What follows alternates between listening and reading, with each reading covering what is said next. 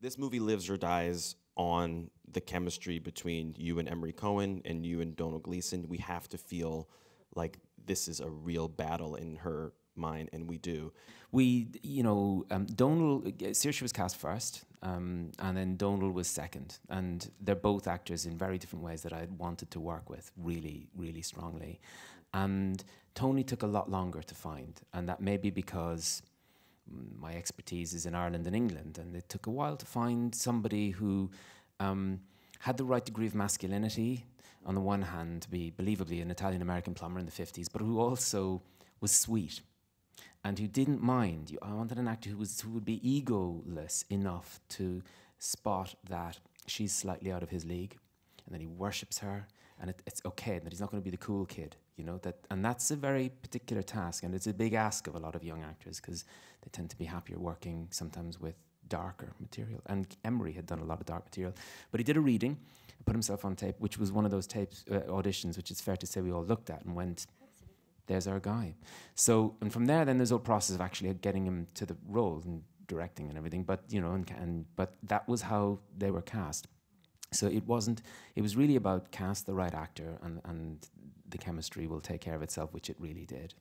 I think all I'll add to that, if I may, is that we also, through that process, because names come up, and it was really about finding that right person who was going to, the film would work with that sort of triangle, because it wasn't worth just sort of shoehorning the wrong person in.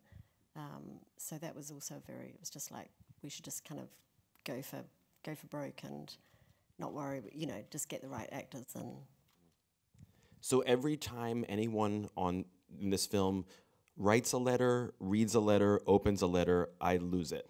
It's just I don't know if hides a letter. Yeah, what hides a letter? Yeah, well, I didn't like that. I was not happy with that. But I don't know if you're like piping in tear gas at every moment that there's a letter being written. But is it the music? Yeah.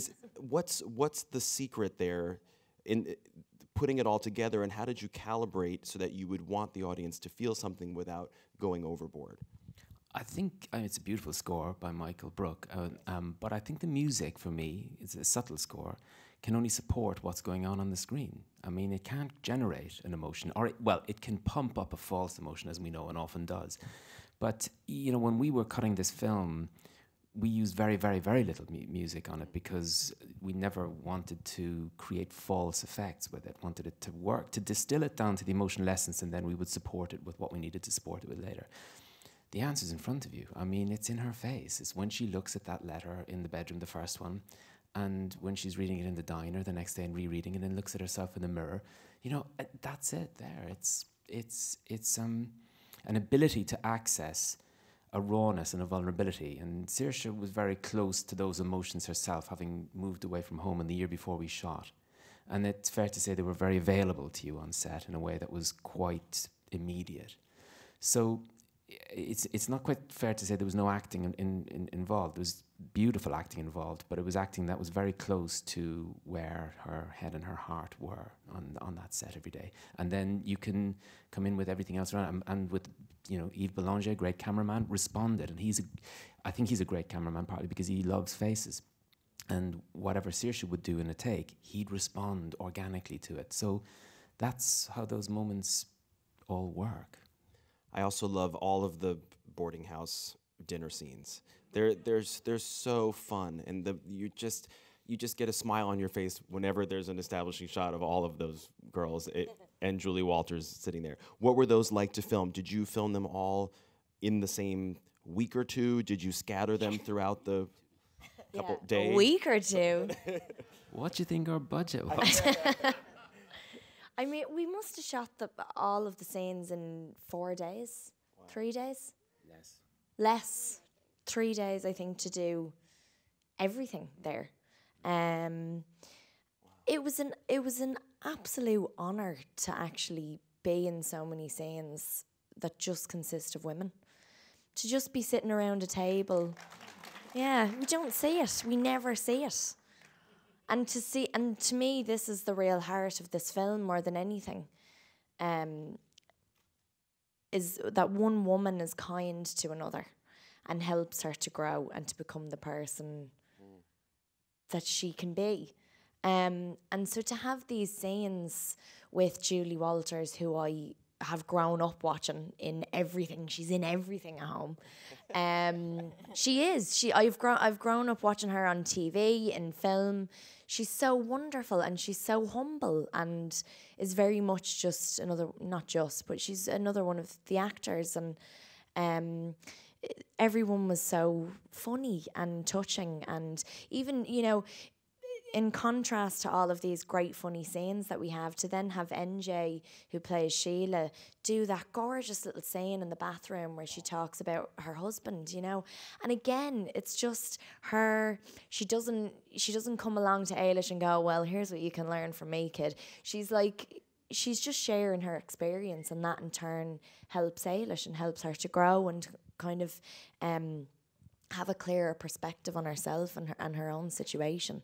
And I know that I really experienced when I moved away the really special bond that you have with the women in your life, you know, when you're growing up and you're sort of figuring out where you stand in the adult world when it comes to yourself and work and relationships and everything else. And it was the women that I had, it is the women that I have in my life that that I leaned on. And so to actually be able to celebrate that in a film, female kind of bonding, was amazing. So most of what we see on the screen is Montreal doubling for Brooklyn, but you had a couple days where you actually shot in Brooklyn.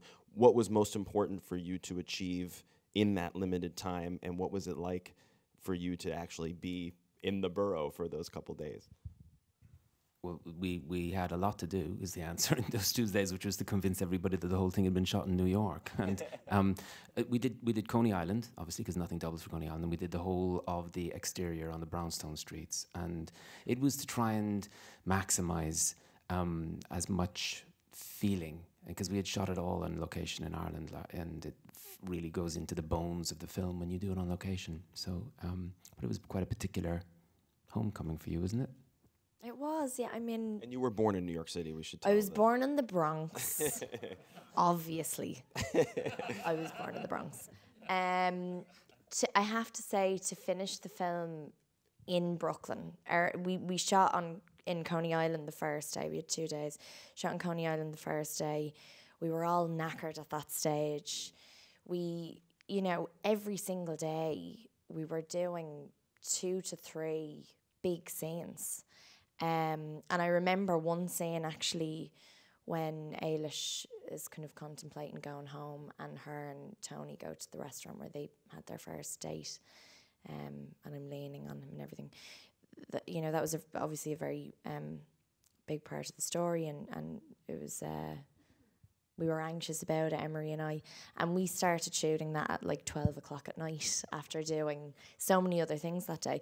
So by the time we got to Brooklyn and shot on Clinton Street and shot outside the brownstones, and it was just me and Emery for the whole day, and we had so many different setups to finish it there, and as John says, to have a homecoming. And again, like Ailish, at that stage we had gone full circle. Our journey had gone full circle, and we started out in Ireland and we were all there together, and to finish it off where